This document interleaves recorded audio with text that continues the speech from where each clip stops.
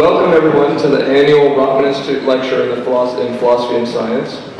Each year the Rotman Institute chooses a leading figure in philosophy and science as the Rotman lecturer, and they're invited to lecture to tell us about their research. Previous Rotman lecturers have included Bill Wimsatt, the inaugural Rotman lecturer, Philip Kitcher in 2010-2011, and Nancy Cartwright last year. And this year's Rotman lecturer is John Norton, who joins us from the University of Pittsburgh. It's a real pleasure to introduce John, who is a co-advisor for my dissertation work. I've learned an enormous amount from John over the last few years, and I've also learned a few things about him. In particular, John has a unique ability to clarify even the most difficult problems by using diagrams and visual representations. He uses diagrams that represent everything from space-time to the flavor of single malt Scotch whiskey. So as an homage to this Nortonian visual approach, I've decided to use a diagram to introduce John, which I'll call the scholar manifold. So, the first corner of the scholar manifold represents research.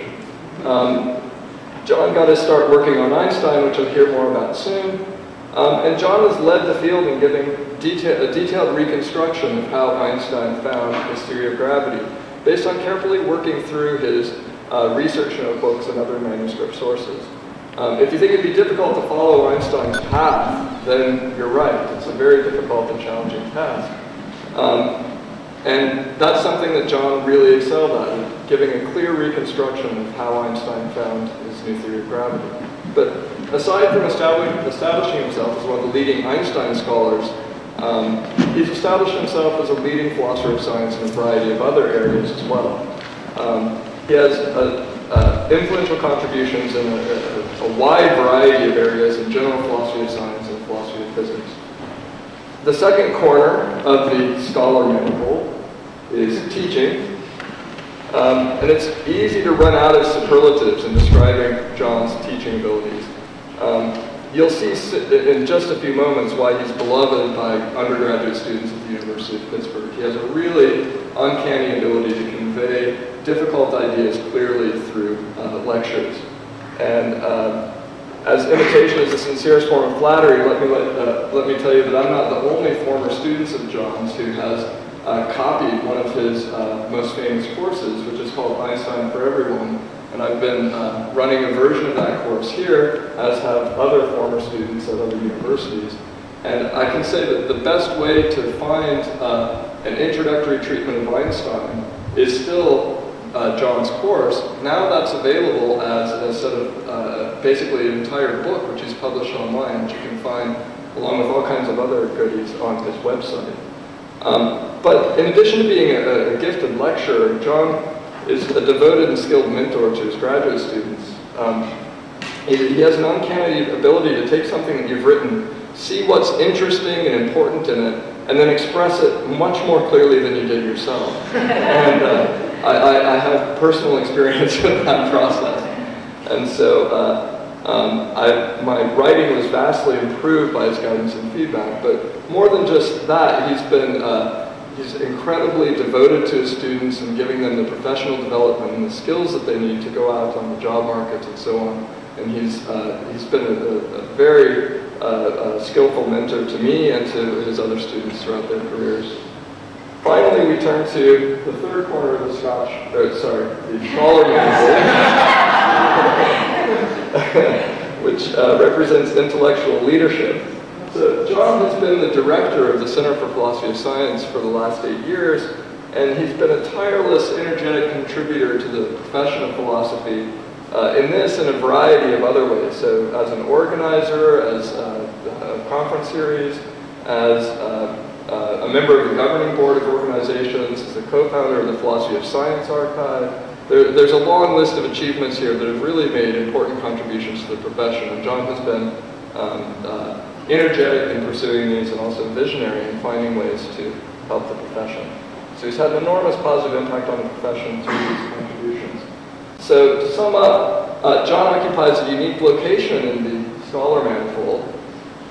Mainly, he's right in the middle. He has important contributions in all three of these areas. few of us have achieved as much as he has in any one of them, but it's a unique person that balances all three of these.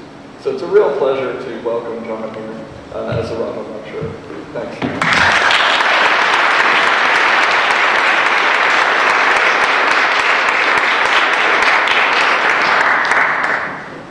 Things are going well. You can hear me now? Okay, excellent. Chris, thank you very much. I'm touched and a little disappointed because when you give a talk, you try and manage expectations, so people aren't expecting that much. And I've really blown that strategy completely. Thank you very much. I appreciate everything. Let me also give a thanks to your institute for inviting me here to give this talk. It's a pleasure and a real honor to be included in the list of luminaries that you included earlier in the series. I hope I can live up to the standard that I'm sure that they've set. Okay, so let me get started. Einstein. That's what I'm going to be talking about. And Einstein is someone who has occupied a very large part of my own professional life. I've spent a great deal of time, a lot of late nights, trying to understand better how Einstein did what he did. They've been uniformly rewarding and fascinating. Einstein is my personal scientific hero, and I'm pleased to say that the sentiment is shared fairly broadly. Those of you who were paying attention, December 31st, 1999, will have seen this Time cover. Time selected Einstein as the person of the century, and we can certainly understand why that is.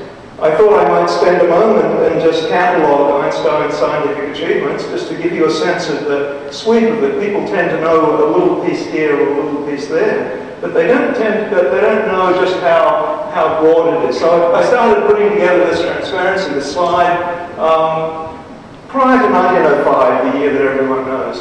Einstein had already done a lot of work. In the years 1902 to 1904, he had independently discovered the basic framework of statistical mechanics that's used in a large part of physics. He independently discovered the Gibbs formalism and published it independently. Then when the wonderful year of 1905 came along, he used that for his work on Brownian motion, the reality of atoms, and the light quantum. All that at the same time as he's producing the special theory of relativity equals mc squared. Then he went on after that to produce his general theory of relativity, which is his greatest achievement. The 1916 saw the A and B coefficient paper, the basic principles of laser. 1917, the beginnings of relativistic cosmology, efforts at unified field theory, and so on and so on and so on. I eventually gave up. It's really not possible to put everything up there. There's a great deal more. But I think I've said enough to indicate that Einstein's achievements in science surely made the designation of person of the century a well-deserved honor. And I'm happy to say that something else has happened. Oh, I'm sorry, one more remark here. This is Cornelius Einstosh, who is one of Einstein's assistants, and I think he summed it up best. I'll paraphrase and re-describe. I couldn't find the particular quote that I remember. This is a similar one. He said, "Who's the greatest physicist of the 20th century? Einstein, for his work in relativity. Who's the second greatest physicist of the 20th century? Einstein, for his work in statistical physics." I think that's truly a fair assessment. Okay, so Einstein's now gone, but his thought lives on, and lives on as a cultural icon. I think it's an enormously interesting and a heartening phenomenon that Einstein has been taken to the bosom of people overall. I find when I go places, people want to know, what do I work on? And I say, well, I'm an Einstein scholar. Automatically, they know I'm a nice person. It's a wonderful transition. And so I wanted to give you a few indices of how that works. And I think there's no better index of no better standard for what is culturally cool than Apple. Right? And so here's an advertisement that Apple Computer put out a while ago. It's a quote from Einstein. There's Einstein, think different.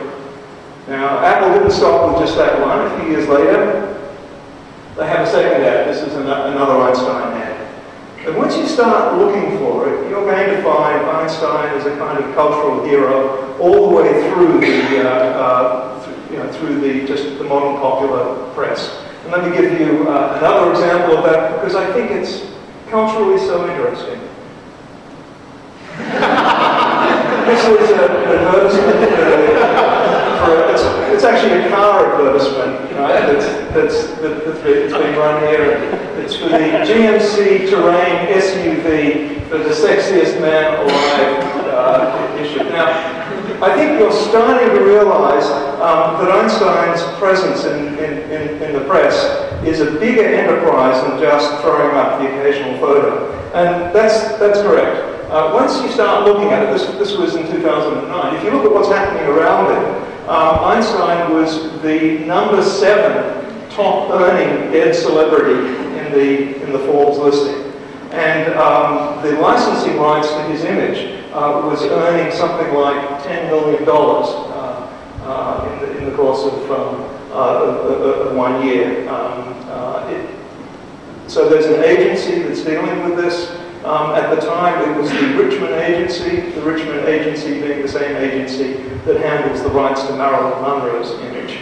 So Einstein's right up there. And you see there's a lot of money there. The image of Einstein and his estate is owned by the Hebrew University, so I think you can probably predict what's happening next if there's a lot of money there. Can you?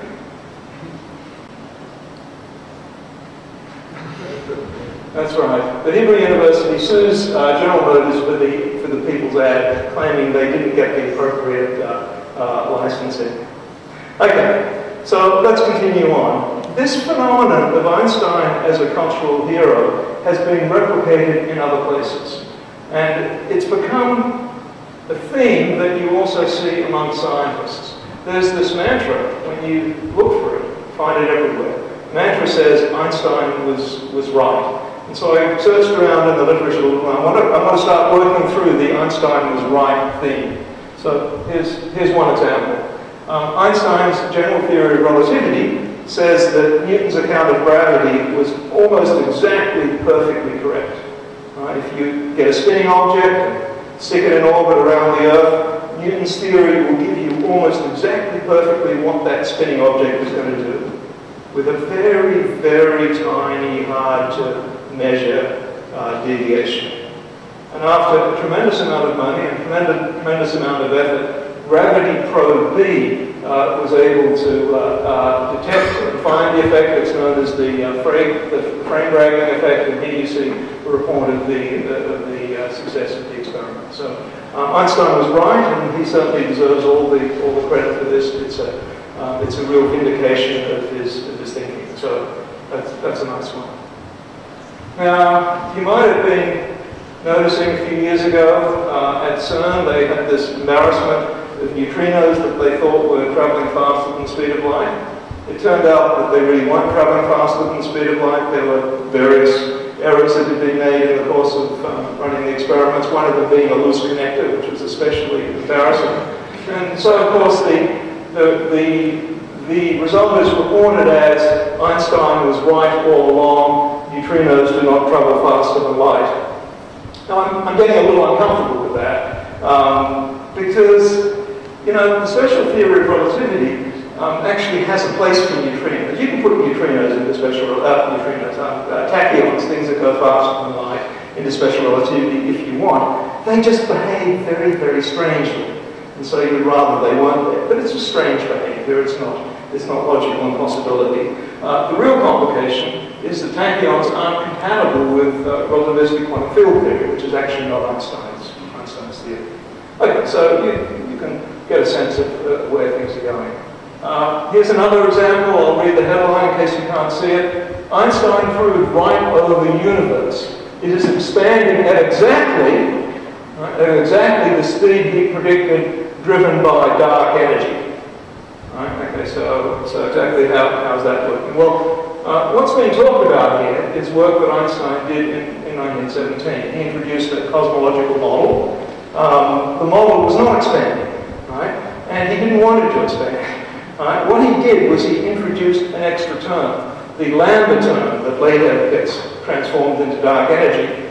in order to keep the whole thing stable and static. And almost immediately after he introduced the lambda term, he decided he didn't like it. In 1918, he called it gravely detrimental to the beauty of the theory. And by 1932, when the expansion of the galaxies had been discovered, the Hubble expansion of the galaxies had been discovered, he and de Sitter together wrote a paper in which they retracted it. There's a remark frequently in the literature that Einstein called this his greatest blunder. We only have that second hand. We have it from Gamow. Gamow reported that Einstein said that, and it's actually not a direct Einstein quote, but we can affirm. So here's the paper in the Proceedings of the National Academy of Sciences, in which Einstein and de Sitter retract. I know you can't read the text, it's too small, so I pulled out the retraction. Historically, the term containing the cosmological constant lambda was introduced into the field equations in order to enable us to account theoretically the existence of a finite main density in the static universe. It now appears that in the dynamical case, this end can be reached without the introduction of lambda. So it's all over, we're done, it's finished, Einstein has abandoned it, but news travels slowly. Right, so there it is. You can't, what Einstein calls his worst mistake, scientists are now depending on to help explain the universe. Okay, so let me continue on. I don't know if those of you who here are following the literature in string theory, but there's an idea that string theory has finally brought us the completion of physics, the ultimate unification of all physical forces. This is a popular book written by Kaku called Beyond Einstein. I'll pull out the essential quote. It is the fulfillment of Albert Einstein's lifelong dream of a theory of everything, uniting the laws of physics into a single description. If you know anything about Einstein, you'll know that that's wrong on just about every level possible. This was not Einstein's dream. String theory is Einstein's nightmare.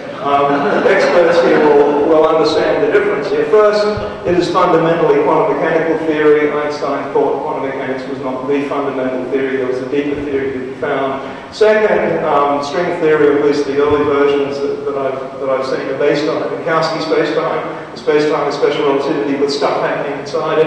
Einstein thought his greatest achievement was getting rid of that with his general theory of relativity. Okay, so I think you're getting a sense of where this is going, so let me give you another example. Einstein was right, we're told. You can be in two places at once. Now, what's being talked about here is superposition in quantum mechanics. Quantum mechanics has this weird thing where you can take two separated states and they're somehow combined together in a superposition so that a single particle can be both here and there. And experimental tests are starting to reveal that this certainly is happening on larger and larger scales than we'd maybe had a right to imagine earlier on. So Einstein was right. Well, that was certainly never Einstein's idea. Einstein was an outspoken critic of exactly that idea. His Einstein-Podolsky-Rosen joint work was designed to argue that exactly that was not happening, and that all of this was, and that all of the probabilities of quantum mechanics was simply an illusion deriving from the incompleteness of the theory.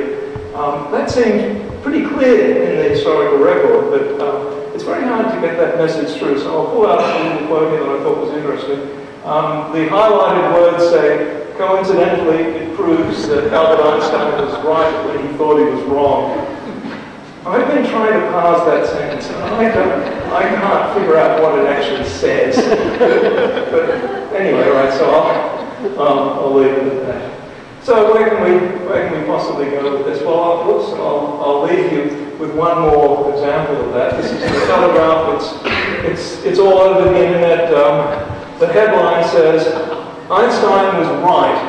Honeybee collapse threatens global food security. And then the quote at the end says, Albert Einstein, who liked to make bold claims, often wrong, famously said that if the bee disappears off the surface of the globe, man would have only 4 years to live.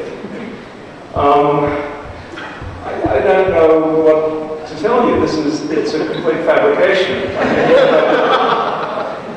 all over the internet now. Einstein is the expert on these. So it's gratifying.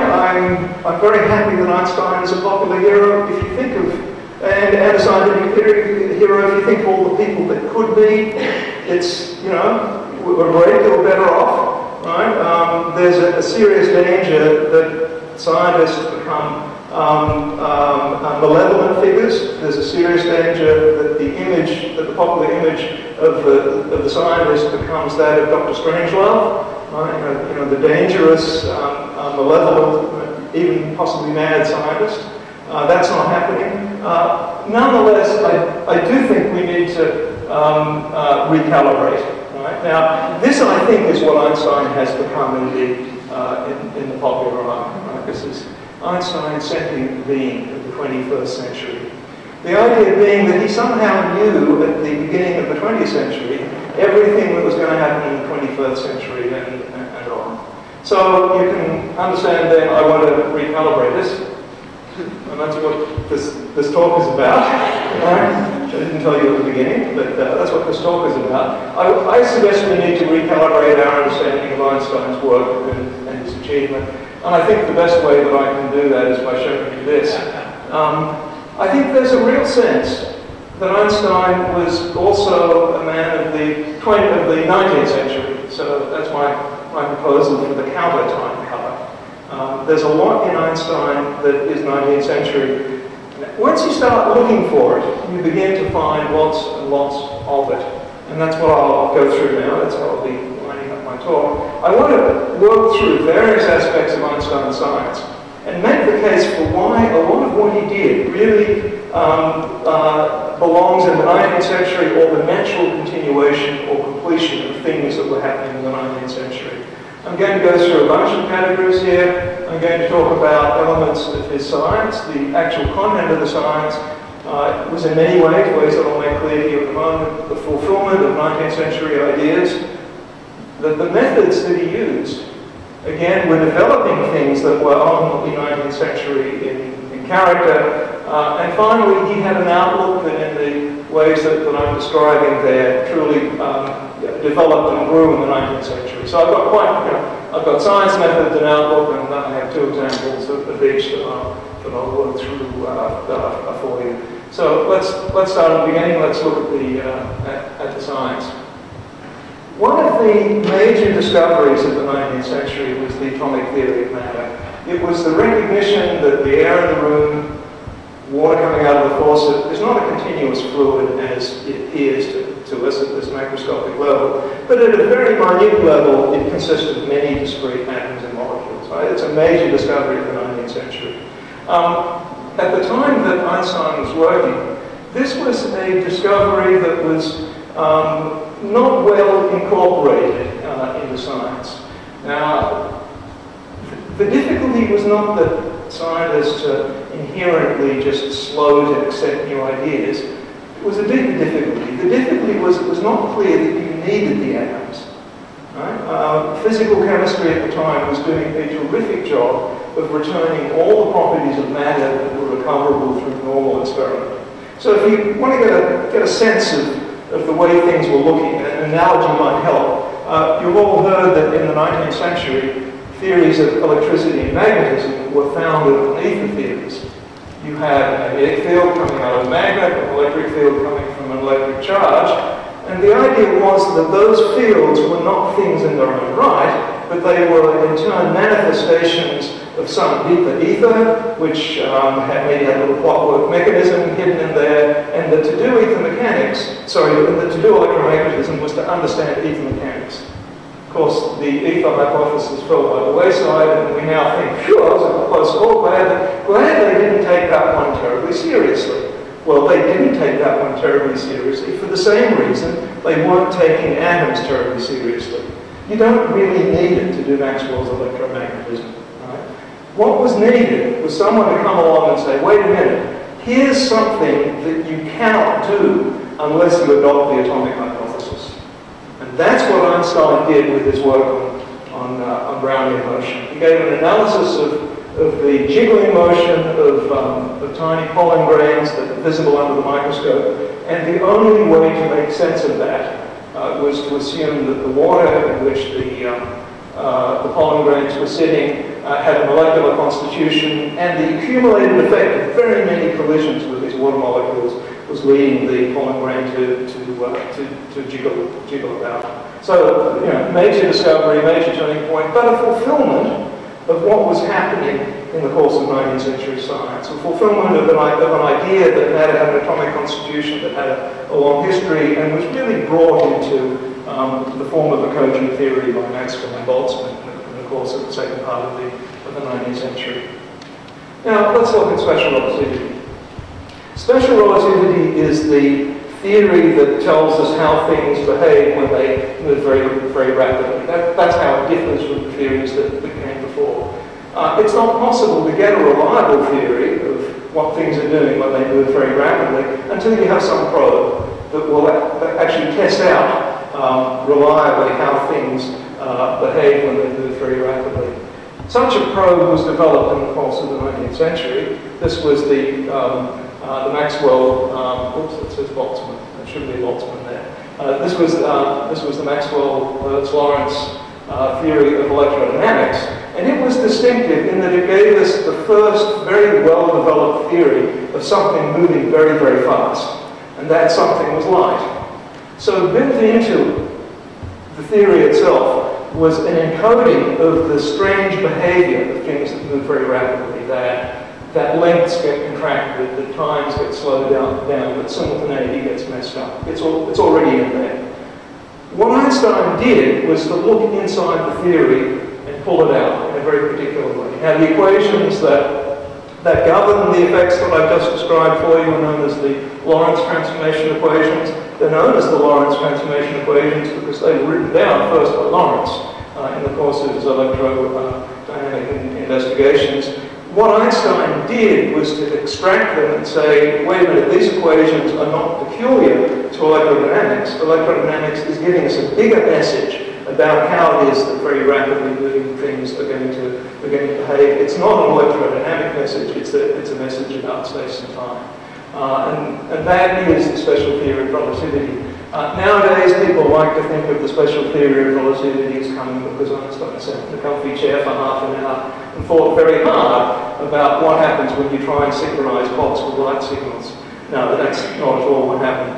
Einstein, on his own accounting, spent 7 or more years playing around with problems in electrodynamics, and then finally, in a moment of desperation, after everything had failed, he began to think some crazy thoughts and managed to make them all work out in a theory. But it was a moment of desperation. He didn't know what else to do. There was nowhere else to go. So let's move on. Now, let's look at Einstein's methods. We're going to see a similar story here. I described for you how Einstein had secured the atomic theory of matter into the corpus of modern science. And he did that because he developed better than anyone before him a very particular technique that fell straight out of work in statistical physics. He became an expert at doing this, looking at the macroscopic properties of bodies, their energies, the thermodynamic properties, entropies, and the other things that are associated with it, pressures, volumes, and how they all interact, and recognizing how those properties were giving you a clue to the internal constitution, that there was a particular molecular constitution. So, for example, if you discover that some system obeys an ideal gas law, and you know how to read that fact as Einstein did, you can infer immediately that that system consists of very many localized particles that do not interact with one another. It's a very general result, and Einstein was very familiar with this. This had been his project, starting with his very first paper, to go from the macroscopic properties of bodies to figure out their microscopic constitution. So Einstein had this big repertoire tuned to solve the problem of 19th century physics. Are there really atoms there or not? Okay, and as a byproduct, something interesting happened. He's looking at the thermal properties of a different system. He's looking at the thermal properties of heat radiation, and he discovers the very same signatures as he found for ordinary matter. For ordinary matter, he found an atomic signature, that the matter is actually not continuous, but divided into small independent points. Einstein found that same signature when he was looking at high-frequency radiation. And so he then made the natural supposition that comes immediately from that. The natural supposition that comes immediately from that is that high-frequency radiation consists of many localized quanta, and that's the light quantum hypothesis. Now, the way that I tell that story now, that describes what happened, and I think it makes Einstein's discovery intelligible. He was applying 19th century methods to a new problem. He had the tool, and he applied it. It's not the way the story is normally told. If you start looking for the pathway to the light quanta by thinking about electrodynamics, you don't see this. What you see is that Maxwell's wave theory of light was the most successful theory of the 19th century. It was the great unification. It brought together electric and magnetic fields and light all in one. And the idea that you would ever overturn a wave theory of light just seems extraordinary and baffling. Right? But if you now set that aside and think of Einstein as a master of statistical physics, it becomes intelligible how he could come to that result. Doesn't make the result any less extraordinary in the end, because he had to have the conviction of the correctness of the methods, that they were indeed telling him the right result. But he was Einstein. I guess that's why he's Einstein and I'm not. I wouldn't have had the courage to do it. So let's move on. Geometry. If you can identify moments when things change dramatically, there was a moment in the 19th century when mathematics changed. It advanced to a new level of sophistication, a new reach. And the area where this was happening was in geometry. It was a very exciting time in the 19th century. Beginning of the century, people understood geometry to mean mostly Euclidean geometry. That was the geometry of space. Over the course of the 19th century, there was a recognition that there were many other geometries possible. They all had to be taken seriously, and mathematical tools had to be developed that would accommodate all these geometries. There was an explosion of new mathematics. I've mentioned here Klein's London program that uses group theory to catalog all the different geometries that were possible. I've mentioned also the Ricci and Levi-Civita absolute differential calculus. We now call that the tensor calculus. This was a general mathematical tool that was in place in the journals at the beginning of the 20th century as a mathematical tool for anyone out there to use. So what did Einstein do? Einstein took those discoveries in geometry and then applied them in physics.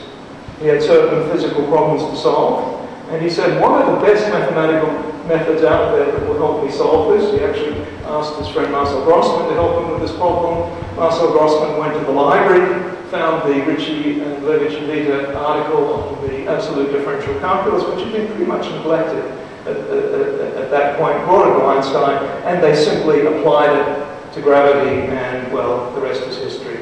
Well, simply applied it to gravity. It took Einstein 3 years of intense and painful work to solve the simple problem of applying the Ricci-Levi-Civita calculus to gravity. And what came out at the end of this was general relativity. An extraordinary theory, a wonderful theory. In my view, the discovery of this theory is one of the greatest achievements of humankind, of human speculative thought. The fact that Einstein could sit essentially by himself with a little help and produce this theory is one of the great creative moments of our history, fully equal to anything that you see in the arts. Now let's talk about vaguer themes, outlook. If you want to find a 19th century outlook, it's there in Einstein as well. Let me talk about that outlook. One of the major themes of the 19th century was the idea of the unity of forces. The century began with this idea that there were many forces present: electric forces, thermal forces, magnetic forces, light, heat, all sorts of stuff like that. And the driving force in much of the research done in the 19th century was to see how they could interact with one another, what they look like as a unified whole. I've reproduced here an engraving from one of Faraday's publications. This is the magnetic rotation apparatus, which illustrates the unity of motion and electric current and magnetism all in one thing. And of course, the idea of the 19th century came to be that all of these things were, in the case of light, electricity, and magnetism, all of them were manifestations of this single underlying ether. Right? Now, if you know anything about Einstein, you know that theme of unity is Einstein's theme. The unified field theory became his passion, it became his life. After he completed the general theory of relativity, he moved, with some dedication and focus onto finding this single theory, this unified field theory that would combine the forces of, well, not much forces anymore, but combine gravity and electromagnetism into a single unified field, which would be the state of an underlying something. Now, you might think we should call that ether because it's the same idea. Einstein tended not to use the word ether, but with a little bit of pressure from Lawrence, that's exactly what Einstein did. This is the front page of his lecture given in Leiden in 1920. It's called Ether and the Theory of Relativity, and he identifies the background electrical field that is carrying gravity, and he hopes eventually electromagnetism as an ether. The reason is that Einstein had a very special affection for Lawrence. He regarded him as something of a father figure, not just for his scientific work, but also for his human qualities. Are we still quiet here? Am I doing something wrong? I'm not sure. Am I speaking falsehoods that have been filtered by censorship?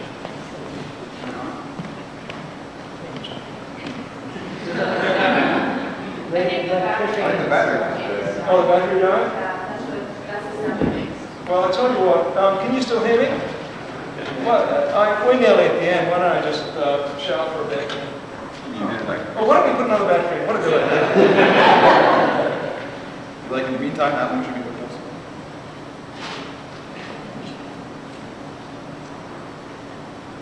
Technical difficulties? There's only one or two more to go, so I'll keep going. All right, so the next one is causation.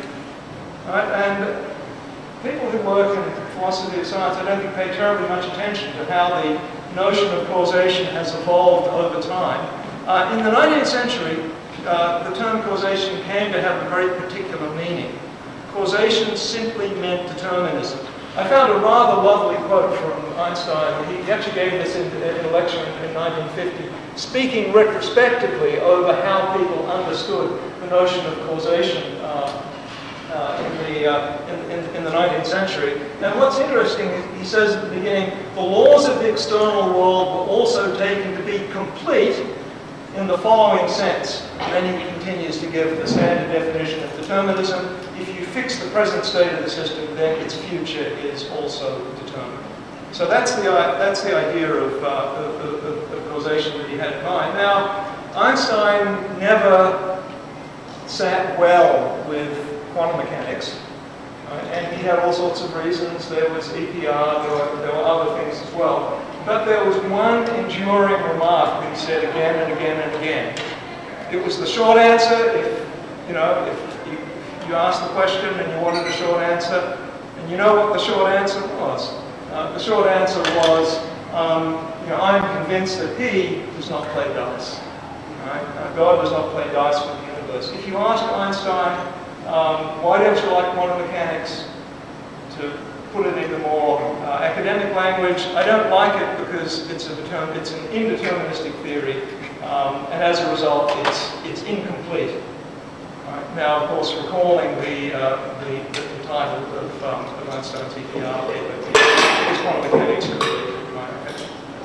That's the rough wording of it. So he wanted a complete theory that would cover the phenomena that were governed by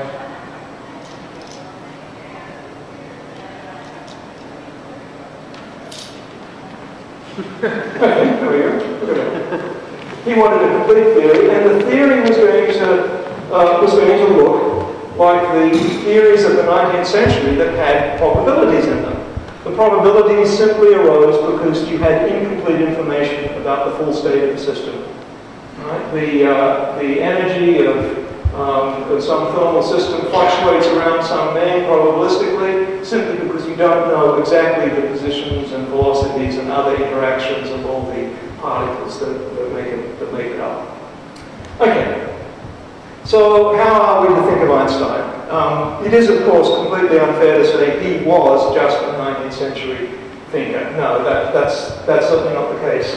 But it also does Einstein a disservice if we turn him into the prescient figure who somehow knew everything that was coming. So what's left? What does a balanced appraisal of Einstein look like? Now, I'll confess I'm not a huge fan of Thomas Kuhn, but the guy can write, right? And he has this just wonderful, wonderful metaphor. He applied it to Copernicus, but I think it applies perfectly to Einstein as well. He gets us to imagine a long, straight road, and there's a bend in the road, and then there's another long, straight section. Right? And if you see the photo on the right here, after a fair amount of digging, I found this photo. This is Einstein leaving the Institute for Advanced Study, going home. There's the pathway leads away from the Institute. It takes a left turn, right? He's at the spot. He's just about to turn the corner, so it's perfectly right. Well, so the idea is that when you come to a corner like that, right, if you're in the first stretch, all you see is that stretch of the road. You can see the corner as the end point. Right? If you turn the corner and you're in the new stretch, and you look back, all you can see is the corner, nothing more. So on the one stretch you think of the corner as the end, on the other stretch you think of it as the beginning. I hope you see the analogy there. This is the 19th century, this is the 20th century. We have been standing in the stretch of road that is the 20th century, and we look back and we simply see Einstein standing at the corner as the beginning, as though it all sort of came out from nowhere. Right? So what's the better appraisal? Well, Einstein is that transitional figure that stands at the corner. He doesn't really belong fully to either part of the road. Right? Einstein is as much a 19th century figure as he is a 20th century figure. So I've been emphasizing the 19th century parts in order to correct what I hope you'll agree from my earlier slides has been a shifting of Einstein into the wrong century. He's not a 21st century thinker. Right? So that's really the end of my story. If you've enjoyed this and would like to have a little more, let me tell you that I have a very rich website which has lots and lots of stuff on it. If you go to the heading that says lectures and click a few times, you'll eventually come to this page, which includes this PowerPoint that I've been speaking to. It's linked on the bottom there, and a few other things that might interest you. The story that I told of Einstein as the greatest of the 19th century physicists, I kind of laid it all out there for you. So the things that I just said to you now, you can read them written up in a paper. And if you want to read some more stuff, Chris already talked about it, but I've got lots and lots of stuff in an online book, Einstein for Everyone, lots and lots of chapters, lots and lots of stuff. It's a bit scattered. Its chapters tend to be written according to whatever happened to interest me at the moment that I was thinking about them. So, and so I hope that means that might interest you as well. So, see.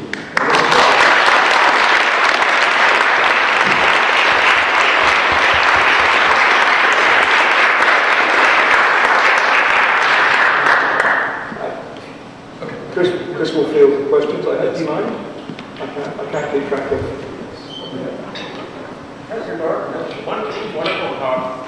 And was Einstein involved, a young man to the older man, did he start sort of in a sense loving his theory to the extent he didn't want to test it? Because when his great breakthroughs were 1905, and they were tested very soon, like the Brownian motion and all that kind of stuff. He won the Nobel Prize in 1921 for that. But then it came up with general general theory, of course, it was tested by Egypt. What? Egypt. Of course, yeah, I know that. That's his name. So that was that experiment, and of course that made him a household name. But then he turned against those who were quantum physics, quantum mechanics, and so on. He said that what made the reason you said, and he wouldn't agree with Kyle Bohr on that. Now the thing is, the EPR experiment, now a late aspect of those tests, and Bell, in equality theory, that was the guy was everything that he did do. That Einstein's position on different things, that there's still, it's not simply in that quantum mechanics and that phenomenon, that it's part of the physical world of stage relativity in general, and that's what they're trying to work on today. But there are physicists that have methods who are not enthusiastic about straight theory or M theory. I think that's right. You raised a whole bunch of things. Do you mind if I respond fairly haphazardly to some of the things that you said? Yes, the upshot of the APR is that Einstein was wrong on that one. Right? The aspect experiment has certainly made a great deal of trouble for the view that Einstein had. The ongoing project is to figure out how we should now think about that. The short answer seems to be that quantum systems are non-local and we better get used to that idea. That seems to be the upshot. You raise a more interesting question, though, because that's what's up, and that is, what was Einstein's attitude to experiment? Right? It was clever. It was not simple-minded. Those of you who have read some philosophy of science will have read Popper, and Popper describes how Einstein loved to expose his theories to experimental test, and the moment that they were refuted by the experimental test, he would humbly and meekly submit to the verdict of nature and move on with new conjecture. No, that goes too far. That was not Einstein. He certainly recognized the importance of experiment, and a great deal of what he did came directly out of experiment. But he also took the longer view, and there are numerous examples. I'll see if I can remember a bunch of them. He also took the longer view, and took the longer view all the way through. Very early on, Einstein's special theory of relativity was under challenge. It predicted that the mass of an electron would increase with velocity according to a very particular formula. And experiments done in 1907 by, I think it was Kaufman, produced a dependence on velocity that did not fit. Einstein was fairly dismissive of that, and he simply said he didn't believe the alternative theories because they were based on assumptions that had a lower probability. He just essentially shrugged them off, and he was right. Experiments done a year or two later indicated the Einstein-Lorentz formula to be more precise. Michelson-Morley experiment came under repeated scrutiny in the early 1920s. Miller, was it Dayton C. Miller, if I remember correctly, repeated the Michelson-Morley experiment, got a positive result. Einstein didn't spend too much time worrying about it. Those of you who know how far physics had come by the 1920s will realize that the early 20s special relativity by then was already impossible. Einstein conjectured that Miller had not accounted properly for thermal gradients in the lab, and sure enough, that's what had happened when they did the tests. Here's another one that's interesting.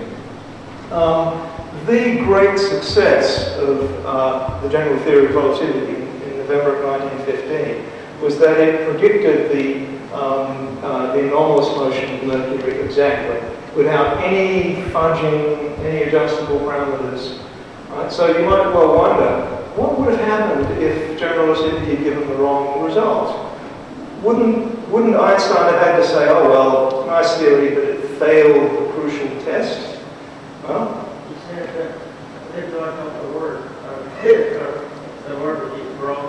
well, there's another story there that you're. Yeah.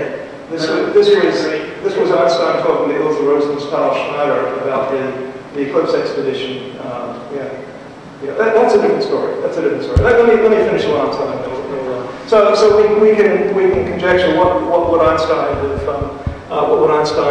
done. Answer. We know what he would have done. Right? And the answer is nothing. And how do we know that? Well, prior to 1915, Einstein had a different theory. He couldn't find what we now know as the modern Einstein equations, And so he ended up publishing a different paper with Marcel Grossman, one of the worst near misses of all time. If you want to get a sense of how bad a near miss it was, imagine Newton having discovered the complete system of the world, right? The entire apparatus, all the laws of motion, all the techniques for computing trajectories, the works, thinking about the possibility of an inverse square law, and then deciding that no, it couldn't be an inverse square law, deciding it had to be an inverse cube law, and then going ahead and publishing it as, you know, as a kind of a pre-principiate. Einstein did the analog of that. Right. Now you can imagine how unhappy Newton would be, and that's how unhappy Einstein was. He knew something was wrong for the longest time. That theory gave the wrong prediction for Mercury. Now he didn't remark on that in print, but he exchanged calculations with a friend, Nicola Besso, in which they calculated the motion of Mercury, and they got it wrong. I don't recall the exact numbers now, but they got it so far wrong that they were off by, in a calculation, by orders of magnitude for a while. And Einstein just didn't seem to be bothered by it.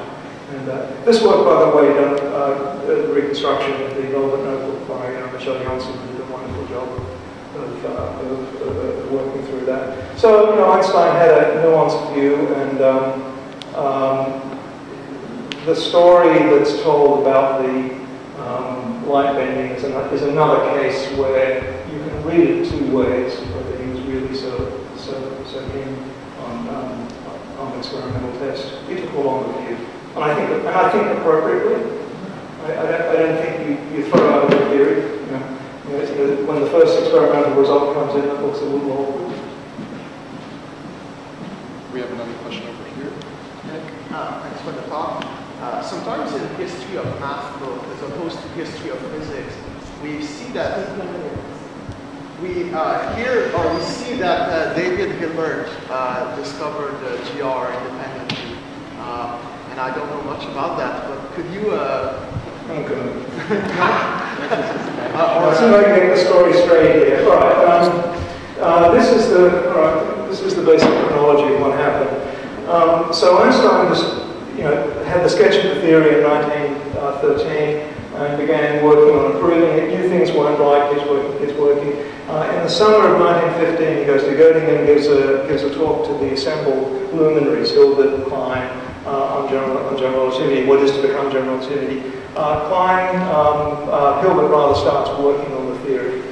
In the meantime, Einstein realizes something's wrong with the theory. He has a miserable time in the course of that fall. And by the beginning of November of 1915, he's pulled himself out of the mistake that he made. I won't go into the details of what the mistake were. There were a bunch of them, and they cascaded one upon the other.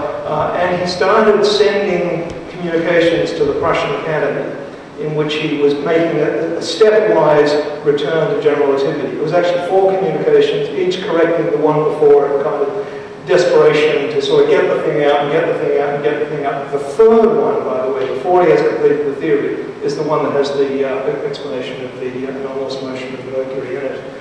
At the same time, Hilbert is working on the theory as well. And Hilbert is producing the modern version. It's the paper that has what's known as the Hilbert action. You might have come across it in it. Right? And the documentary record shows the following, that Hilbert communicated that to the Göttingen Academy on November 20th. Right? So that's November 25th, Einstein sends his final communication to the Prussian Academy. So there's a 5-day gap. And so there the story became what happened. Did Einstein, and there was some communication between Einstein and Hilbert. We've seen some of the letters. I don't think we have all of them. So what happened? And this has fueled this question. What happened? It was left open until 10 or 15 years ago. Leo Corey was working at the Göttingen archive, and he discovered the proof pages of Hilbert's paper. And the proof pages of Hilbert's paper told a very different story. Hilbert, it seems, would like to do massive corrections to papers in between the proof stage and the final printing stage. And in the proof pages, Hilbert did not have the same theory that's in the published paper that we now can see. He in fact had what he thought was Einstein's original theory with all the defects. Now, he'd given it a rather odd mathematical formulation that I want to go into, and there's a point in the paper where the Hilbert action might still be written, even though he interprets it very differently from the way that we would do now. The difficulty is that that part of the page has been cut off. So this has been, you know, there's a segment of the community out there that likes to, see Einstein as undeserving of the credit that he has, and so this has fueled all sorts of terrible conspiracy theories as to exactly what happened. My own guess of what happened is the following. It's quite plausible that the piece that was cut off had the formula for the Riemann curvature tensor on it, which is the crucial thing, and that it was cut off for entirely benign reasons. If ever you have the pleasure of writing papers that involve writing down the Riemann curvature tensor, it's a mathematical expression that extends over 2 lines. It's long and complicated, and you've got to get all the indices exactly matching up in just the right way. So if you're writing a paper like that, you want to get the right formula in there. You have some proof pages sitting there, and the proofs, it's all gone, just snip it off, paste it in, you're done. That's my conjecture. But okay, so I think that's the best answer that I can give. Hilbert himself never claimed credit, nor did Hilbert regard himself as someone who was working in physics. His idea was, he had a project where he would take the work of physicists and put them in better mathematical clothing, because he regarded the physicist as being loose and sloppy mathematically. Why would he think that? But he also famously said that mathematics and physics is obviously much too difficult. In the back? Yeah. I think that was later. He said... physics is obviously much too difficult for physicists. Yes, that's the... I think that was later. That wasn't the people in quantum theory that obviously was. I tried to track that one down. He also said that... He said that every rapscallion in the streets of Birmingham knows more mathematics than Einstein, but it was Einstein. Yeah. Yes, in the back. There was a slide that showed about predetermination, like the determinism that Einstein has talked about. Like if the present is determined, then the future is determined. Do you want to see it? Is that? Yeah, I won't call that. This one? Exactly. So Einstein said that it's against the completeness of quantum theory, and but he did not prove it, right? Or rather, if Einstein thinks that everything is predetermined, does it not contradict something like Heisenberg's uncertainty principle? Like you cannot determine completely. Einstein hoped that it would be possible to produce a deterministic theory that would capture all of the effects that were present in quantum mechanics. It now seems difficult to do that. The Einstein-Podolsky-Rosen paper was an effort to argue why the theory had to be incomplete, and that failed. Perhaps I'll pass over that one, but because this is an area of ongoing research in philosophy of quantum mechanics, and I'll just get myself into trouble. There's a mainstream view that holds that quantum mechanical theories are inherently deterministic, and there's nothing you can do about that. But then there are alternative theories that people push, things like the Bohm theory, where they attempt to recover determinism in quantum mechanics. So, there are great difficulties in doing that. I think the Cauchy-Specker theorem, if you've ever come across it, is one of the more interesting results in that area. You want to chime in on this? No, I think there's another respect which you haven't actually mentioned, but no, the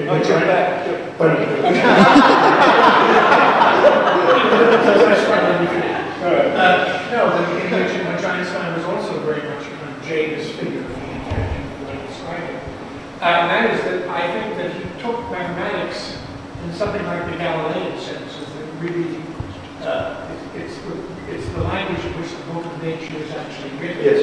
And I think that was a very serious element in his outlook, which I and I think it did very greatly, right, the way that he thought the relationship between mathematics and physics. And one of the things he was clearly unhappy with, especially in quantum theory, where really, what is the wave function exactly? What does it describe? It doesn't describe anything literally. It's, of course, it's true, it gives you probabilities. It lives in this space where it's continuous, and then you have to have a collapse and all those other difficulties.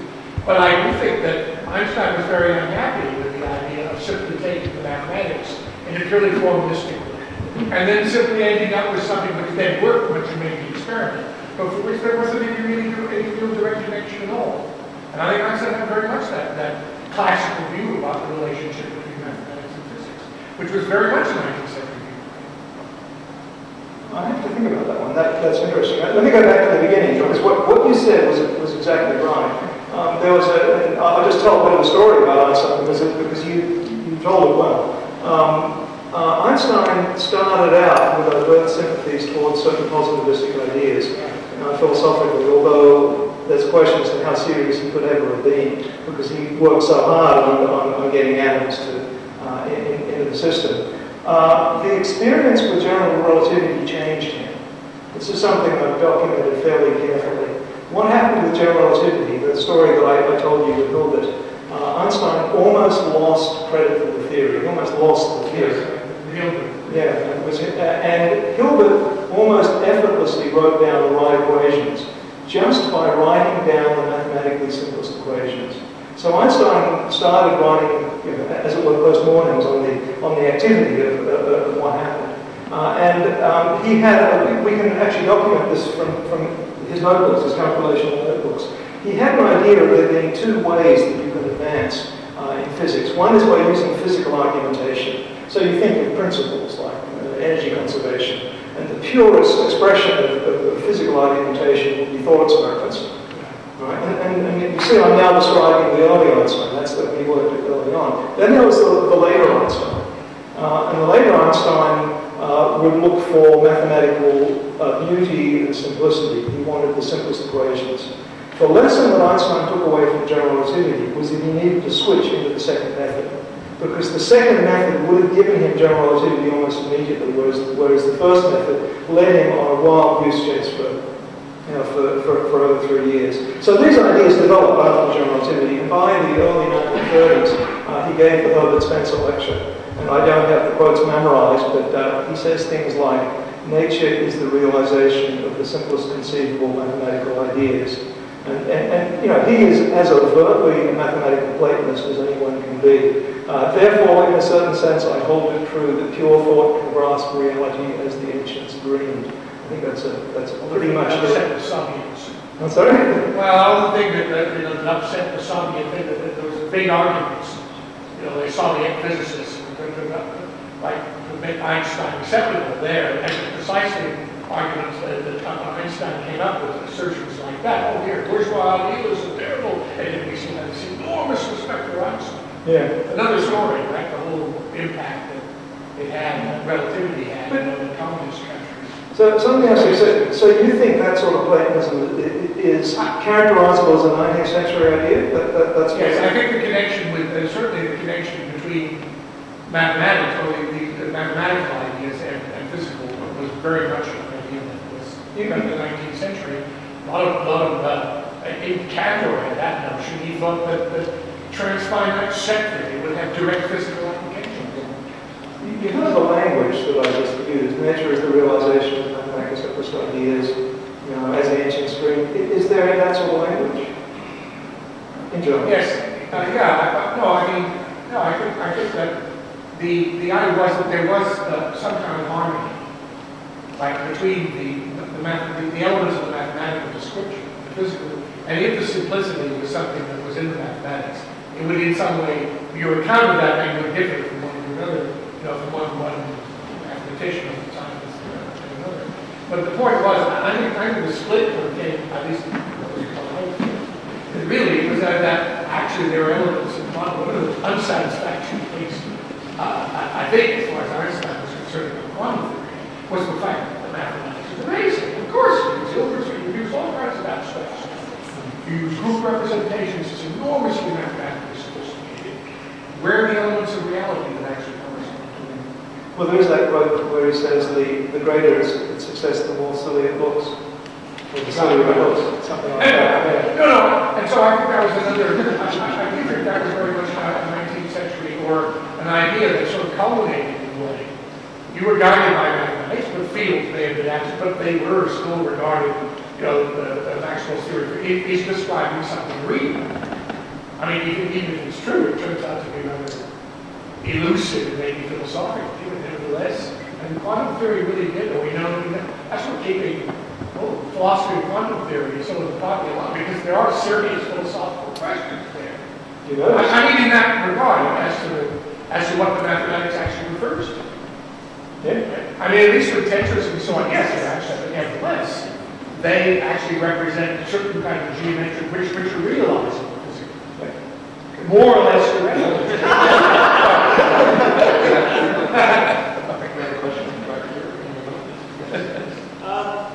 So earlier on in the presentation was great, thank you.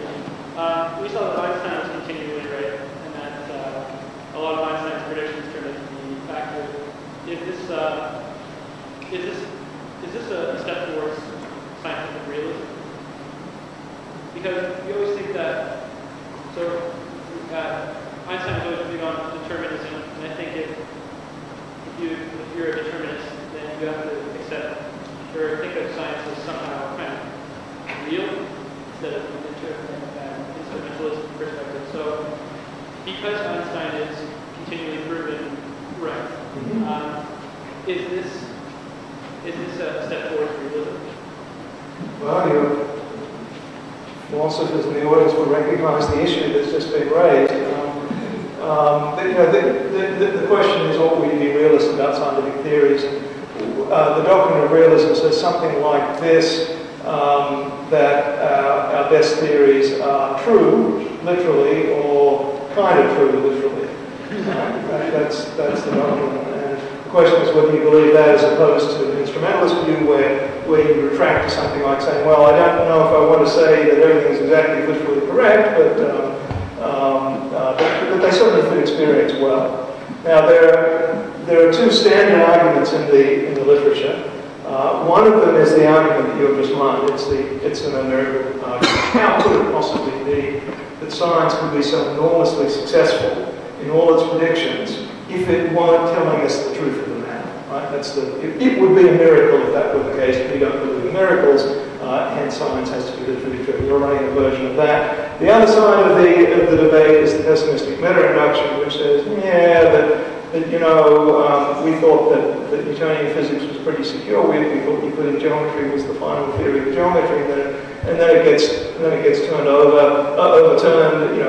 Theories never seem to last; they always get overturned. So we ought to be skeptical. Let's retract. And I'm not going to try and now tell you who's right in that debate. I have my own views on that, but that's much bigger than this talk. But certainly, someone wants to make the no miracles argument. You get lots of material out of Einstein stuff.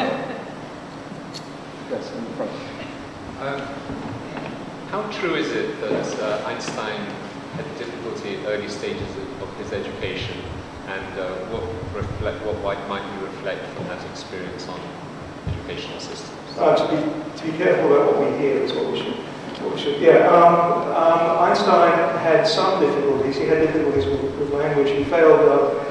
He couldn't get into the Zurich Polytechnic because he failed the Greek exam, and so he took a year off and went to Cantonal School in Switzerland to improve his language. Now, there are stories that he didn't do well in other subjects. Robert Schulman, one of the editors of the Einstein papers, went and checked the school records.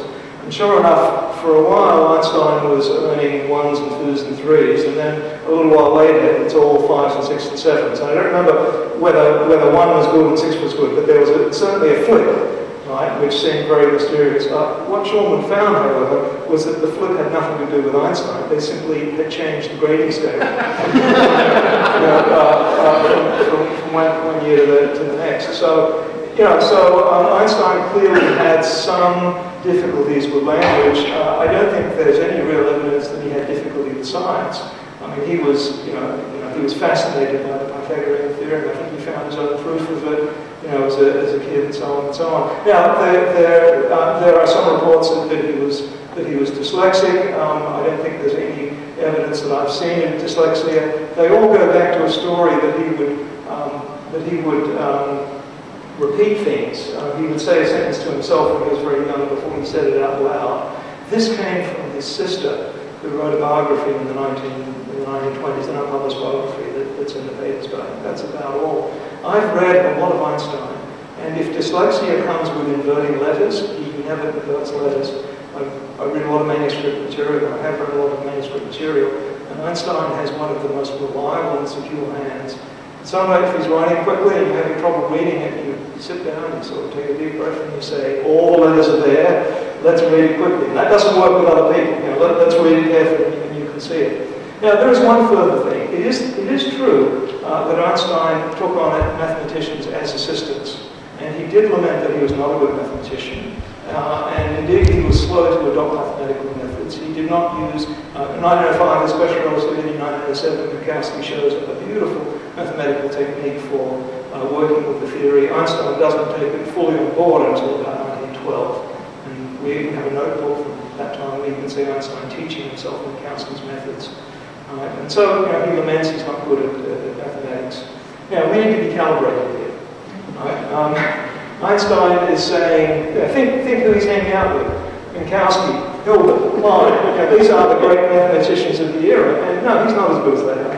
But when I work through his calculations, he's a hell of a lot better at calculus than I am. He does these long, complicated calculations, and he gets them out, and he knows where he's going.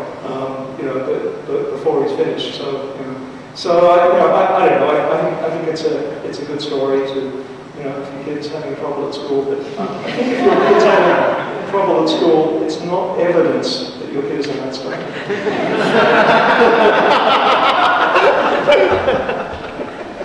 I just have a simple question. Are you familiar with the work of Ernest Glass? Sure.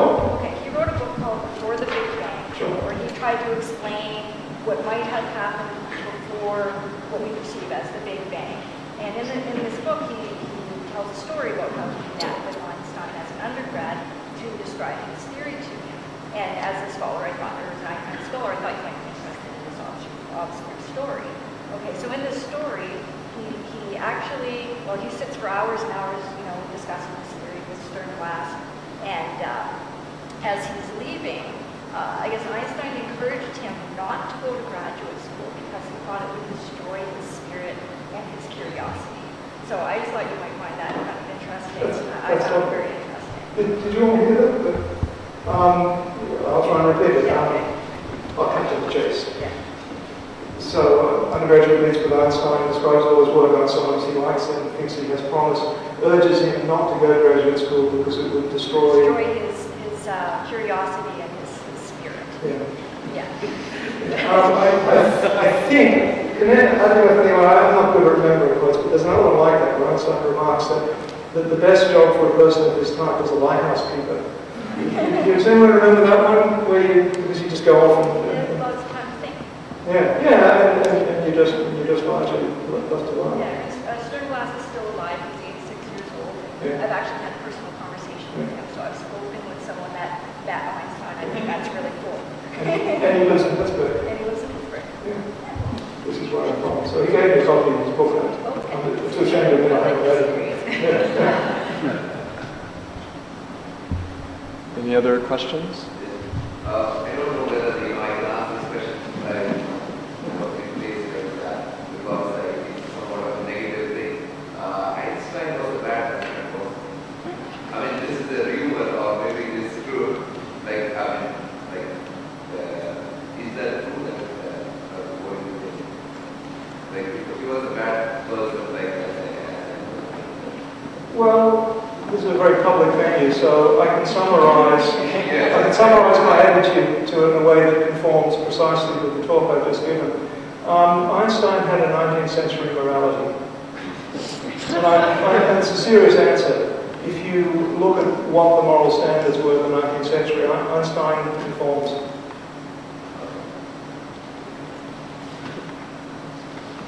Any other questions? Why Einstein? Compared to, like Einstein is sort of the only recognized scientific figure. But why has the I think Feynman has a similar view. People like him as a kind of eccentric character. You've read the little stories about Feynman. So I think Feynman is fairly well loved. Hawking is another character that people have great affection for. The major turning point was the Second World War, because what happened up until then was that physicists were essentially seekers after truth. But then it became, the Second World War was the physicist war. It was the war where the discoveries of the physicists became important for killing people. It wasn't just the atom bomb. The Manhattan Project was the big thing. It was also radar, a whole bunch of stuff like that. And that I think tainted the idea of the physicist as the dispassionate seeker after truth. Why the bad label stuck to some and not others, I don't know.